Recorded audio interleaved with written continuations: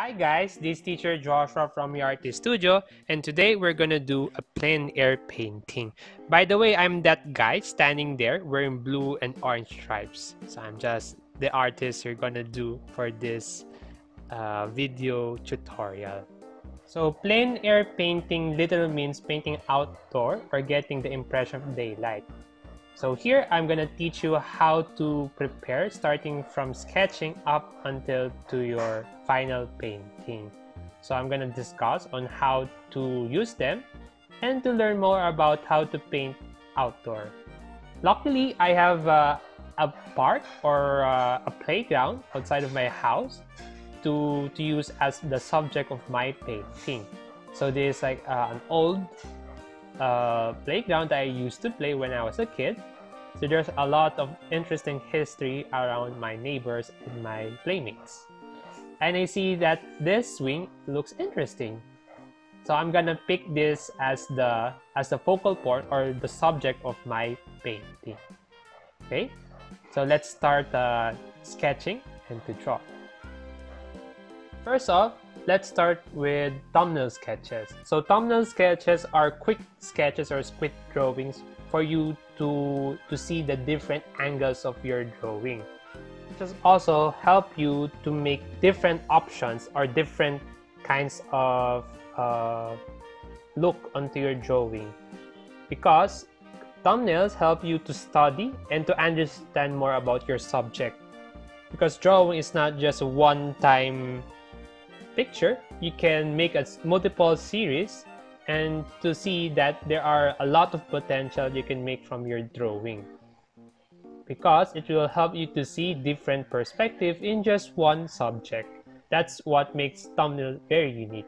Some artists do right away start with the painting, and that's okay in most of us. But if you're a starter or you're making a landscape or in a plein air painting, it's very important to look around, because there's a lot of interesting things that you can see around the drawing.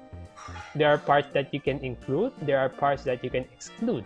Like in the first thumbnail, I exclude the background and make the subject as the main focal point.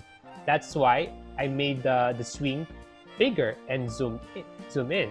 While the second thumbnail, which I see I like it, I zoom out and I include the background, especially the trees, the grasses, and the houses, because it helps to add more character into the subject.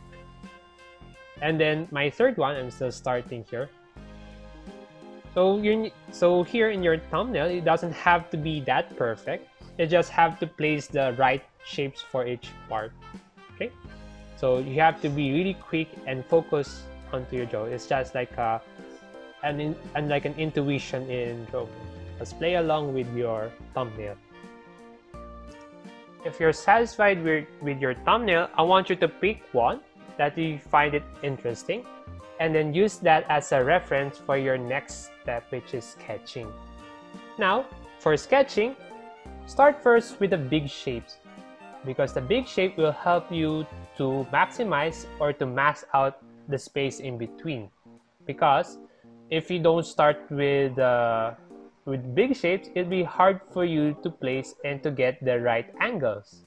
Because like a building, you have to start first with the big structure before you put the rooms and foundations and the furniture inside the structure. Same as in drawing, the details depends on the big shape that you draw, because they are like the whole body and the details are like decorations.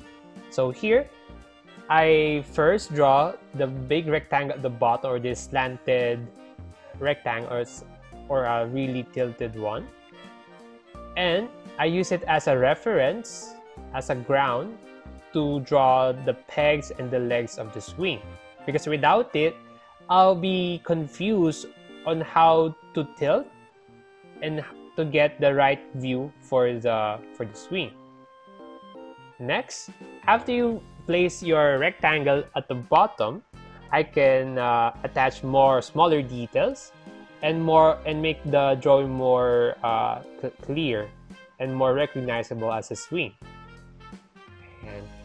And while sketching, I want you to move back and to see if you got the right angles, okay? And if it's not right for you, you can adjust it and put smaller details and erase all the old lines. Okay. When handling your pencil, make sure you're moving your pencil lightly. Apply a little bit of pressure so that you can draw the lines lightly. Because if you draw your lines hard, it'll be really difficult or challenging for you to correct it, because pressing your pencil a little bit harder will transfer the graphite onto it. So you have to be like a gentle. Imagine like your pencil is like a feather. Yeah, because you have to sketch it softly. You have like a minimal lines, because when you paint it, you can see there are recognizable lines or visible lines from your sketch, because sometimes paint are transparent and there are possibilities that pencil will seep through onto your drawing. And here I'm putting details, bigger shapes for the background, like the benches near trees, and then clarifying the details at the back of your swing.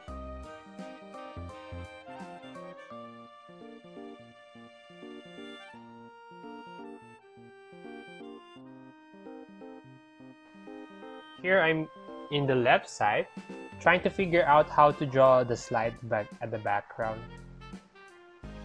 And you see that I'm aligning it to this diagonal line and this horizon line that we drew earlier. And here I'm drawing the body of the slide, attaching it. Make it in a more three-dimensional shape. It's kind of flat at first because the view of the slide from where I'm standing is a little bit flat. I'm just drawing the side view, good, and then also the bottom view. You're just getting the general shape and the platform to top, and a little bit of the stairs to the left. And here, getting the angles right. This angles is same as with the swing, so I have to align it, or else it doesn't agree with the view, and that's why it's the diagonal line aligns to your swing and slide. And then holding the bars at the top, sketching it lightly, very light. At first it looks a little bit dark, but it's the lightest I can do. Because if I draw it too light, probably you won't see on the screen. And now I'm gonna draw the tree here at the top of your swing. I draw the branches, like the overall shape, the top, middle. Not that detailed. I'm just gonna put like a small gestures, and then you could put more details when I paint. And attaching here the branches and extend it on more intuitive branches, because the branch is too complex, but you can make your own branches to have your intuition.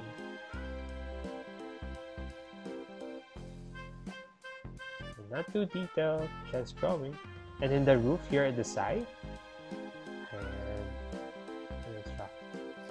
If you're satisfied with the amount of details and got the lightness of your drawing, we can now start preparing our painting materials. For plein air painting, I usually use gouache, because gouache is really a forgiving medium. Like watercolor, you only need water and watercolor brushes. Gouache is like poster paint. It's a matte finish paint, and you can thin it down with water to make it a little bit transparent. Unlike with watercolor, you need to use a lot of water and lay it down transparently. For gouache, you can use it only the paint. You can add a little bit of water to make it loose. I like it because it makes the work more opaque and more like an illustrative look. So it's my own preference in using for Plein Air. For paint, I usually use 4 kinds of color: the white, yellow, red, and blue, because this colors is enough for me to play and to mix different colors, because these are your primary colors. In primary colors are like the mother and father of colors. You can mix them together to create subtle colors. And you see, I preparing my paint for the background and the ground, because I don't use primary for the painting. You have to mix your own color. Yeah, because in the picture you can see like a really saturated red. You all see green, so you have to mix your own green using the primaries. And here I'm mixing very well and testing the color onto the paper to see if it's green enough, and it's not good enough, so I'm gonna mix another batch. I mean, here I make it faster for get the green. So mixing takes time, and that's good, because the most important in painting is to get the colors. It takes time. Like in most oil painters, they take time mixing well in their paint, getting the right values or the right shade for it. So here I'm filling out the big shape at the bottom of my swing. I'm just filling out with big shapes. So I'm not that focused on applying details. I'm just masking out all the empty shapes. Yeah, because I'm just still laying down all the colors. Yeah, just like same as with drawing, mask out everything first, like, because that's a big shape.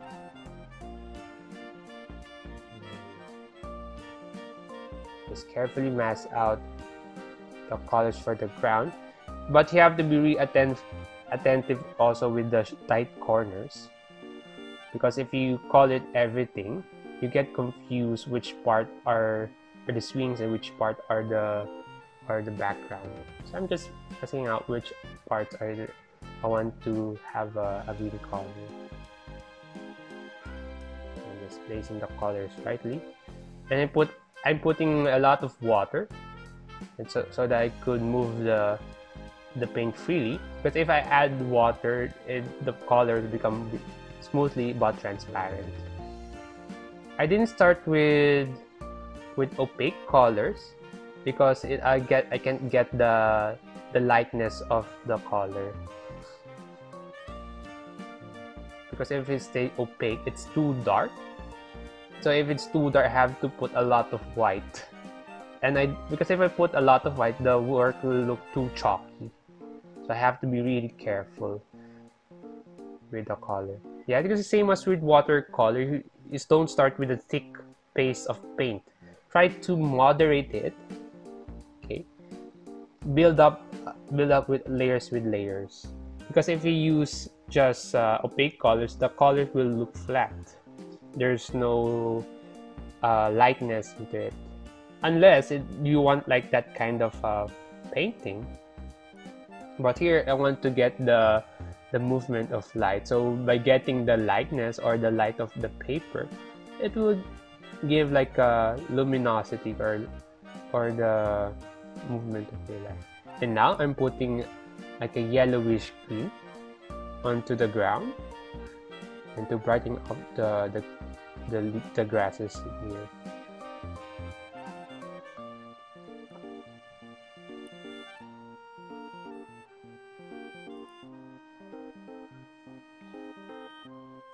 I'm turning opaque to opaque paint with the ground using a yellowish green and getting the right shape of the color. So here I'm turning the ground from the brownish green into a yellowish green. It's laying the color flat. Because at first I can't get the right shade, so I could put more layers of paint. And that's the beauty of painting. You can change the colors by layers, by putting paint at the top, and then the painting at the bottom will still seep through, but it adds to the depth of your colors that you put. And after you fill up the shapes of your color and fill it out, it will look like this.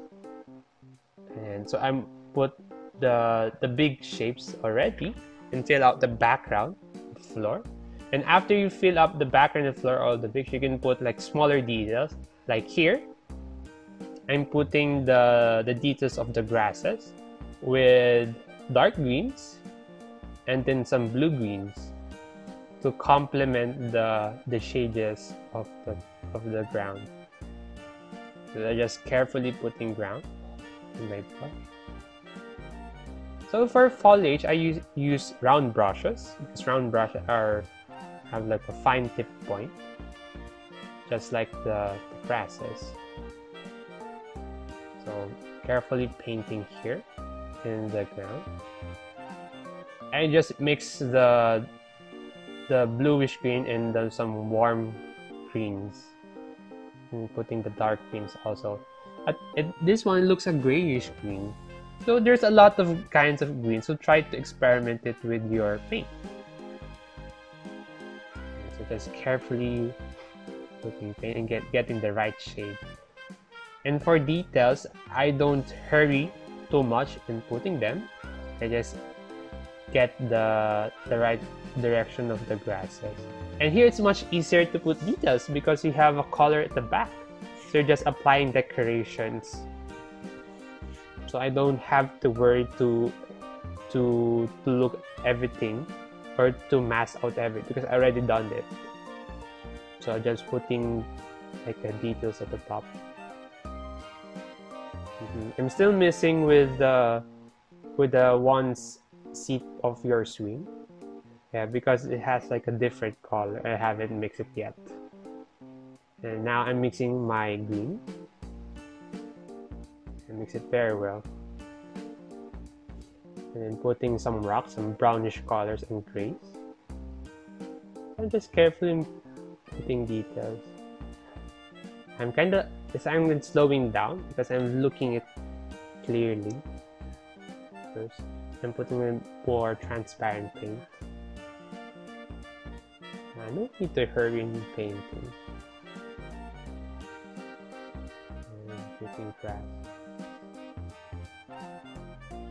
Artists usually use watercolor in plein air painting because it's really you can easily carry it with the paintbrush, watercolor brush, and it's easy to clean. Unlike with oil paint, that you need to have like a cleaner. But here you can clean your tools just with using water, same as with gouache.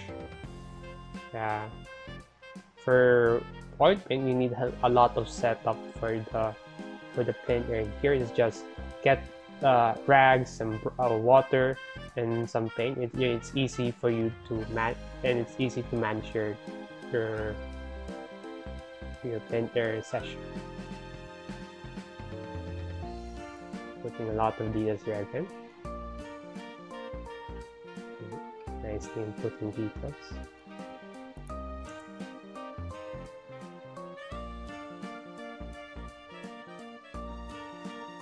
Once you build up a lot of layers, you're gonna get like a much richer and darker color.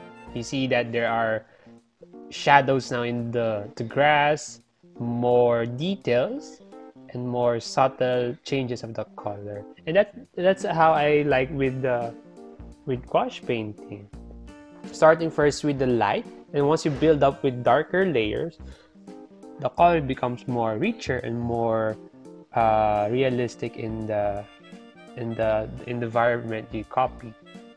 And in terms of brushes, I usually keep with large brushes, with flat brushes and round brushes. For round brush, I use it for details, and for flat brushes, I use for washing or to flat out the colors. And wow, the work is starting to look more vibrant. And now I'm mixing paint for the swing, and then for the grass next into the swing and putting a little bit of highlights like a yellowish green, and masking out the remaining empty space of the background. And I want to highlight that yellowish side of the peg swing, putting more colors. Yellowish colors. And then try to boost the colors up because it's a little bit dark, and then turn it a little bit yellowish. And now I'm gonna put the colors for this swing, mixing it very well. And then the greens of the grass at the background. I really like focusing on the grass because the grass makes the painting come together. Brighten this up. I have to always emphasize it. I don't know, I really like how the grass moves into the painting. It combines them together. It makes the work more compact. So for plein air, always prepare a lot of brushes. Okay, you have your brushes for your details and brushes for the broader colors. And then once you have those brushes, it's easy for you to organize the colors you're gonna put. And now I'm putting the colors for your swing. I'm putting like a magenta reddish color, and I'm carefully filling out the rectangle. Okay, not too hurry, just relax and paint it steady. And just turn it up a little bit more. Just filling out the rectangles.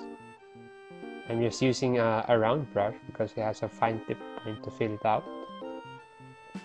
At first it's transparent because I put a lot of water. But I can build it up with a much thicker color. And once you fill out all the paints with the remaining details, you have a finished work. I'm very happy about the painting with the amount of details, especially with the grass, that makes the structure pops out and complements with the background. Plein air paint is not that hard. Just keep on doing and practicing with your color mixing in your drawing. And again, this is teacher Joshua from YAS Studio. Please follow us on Facebook and Instagram and check out our sample works. Bye!